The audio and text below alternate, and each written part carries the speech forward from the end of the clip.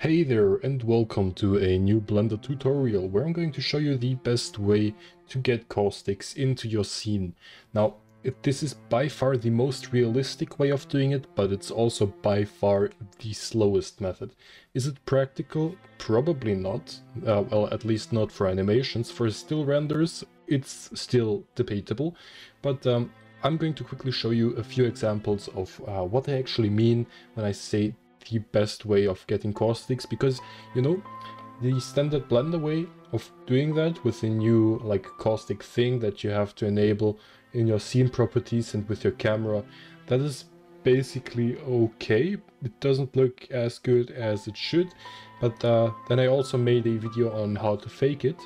It also looks better than the original Blender one, I think, but yeah, it doesn't look really realistic compared to what you see on your screen right now. And it's actually very easy to do. You don't have to set up anything in your material. Basically comes right out of the box with two settings changed.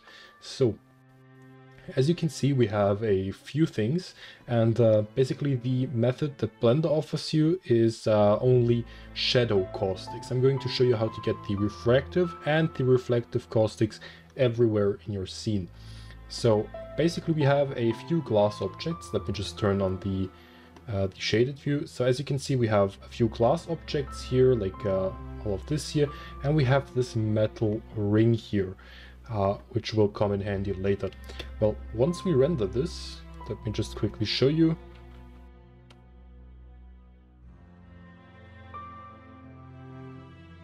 Speed is always relative.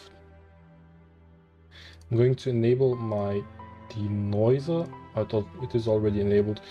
So basically, as you can see right here, nothing is really happening. We're not getting any caustics calculated. Let me just show you one part of it, so it renders faster.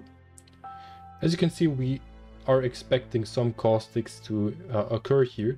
As you can see, we get a slight bright spot right here where we would expect the caustics to form, but there's nothing really happening, right? So what is the deal with that?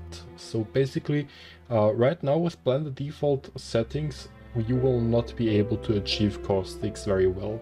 That is because fireflies are suppressed, and caustics are basically small little fireflies when we really think about it, and that is just small concentrated beams of light that are a lot above the average. At least a lot above the average value of light here we get in our scene, and that is getting kind of muted when we think about this with this filter glossy setting here.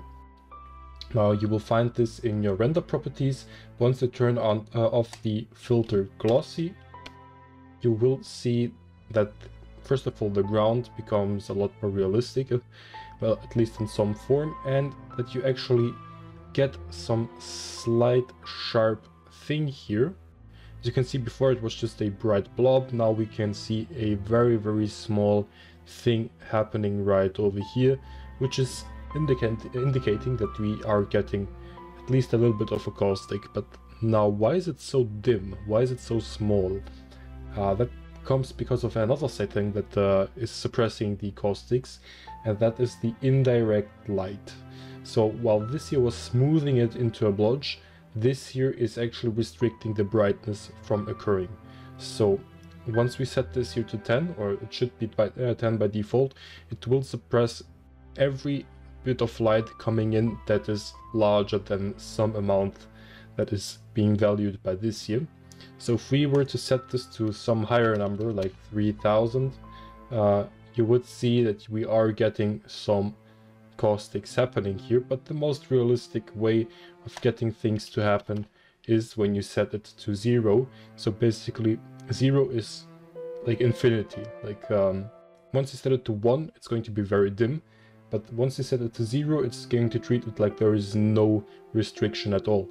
And as you can see, with just a few samples, like 600 samples, 700, we are getting caustics happening right here, and they are really bright. They really show up well.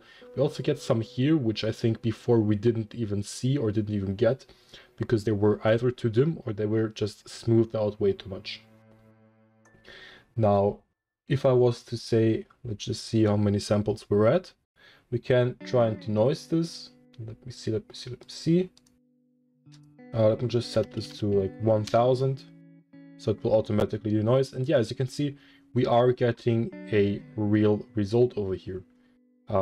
Now, that really works well for every sort of caustic. Not just the refractive, but also the reflective, which I will show you in just a bit. Just let me render this out in quick mode for you.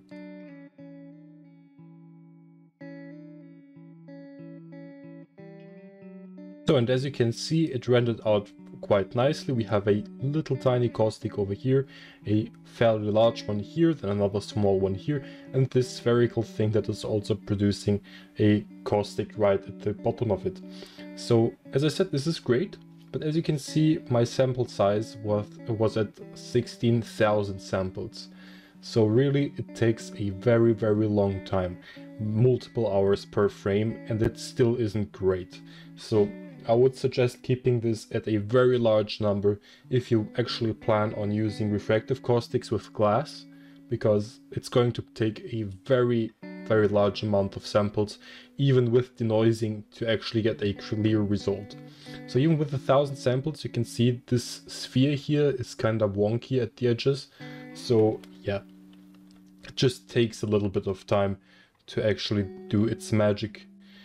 Let me just zoom in on this here, so I can show you the reflective caustics. They should render a little bit faster with this smaller boundary, and you can already see them being formed. As the light comes in from this side here, we also have a stronger light from here, but from this side it's more noticeable. You can see how it's hitting the edges of the ring and actually making this pattern right here. Now, we also get this from this side. It's not very noticeable, but here you can see it quite well, how the light is being thrown around into this sharp point over here, and then it just slowly clings back in, which has to do a lot with the positioning of the light, with the positioning of the model, and the shininess of the model. If I was to make this a lot more rough, that is the wrong material. If I was to make this like 0.6, you would see that we wouldn't actually be getting anything happening right over here, which also affects the glass, right? If you make it a lot rougher, you're not going to get anything. And yeah, just have that in mind when trying to get this. Actually, the roughness of your object matters quite a bunch. So yeah, I hope you liked this and you found it informative. Those are the two go-to settings that you need to change for realistic caustics. And yeah, bear in mind it's going to take a long time, especially when you're rendering on a CPU. But yeah, if you want the best result, that is the best result. Now you have to value your time, you have to value the amount of money that you're going to get out of this if you're selling this.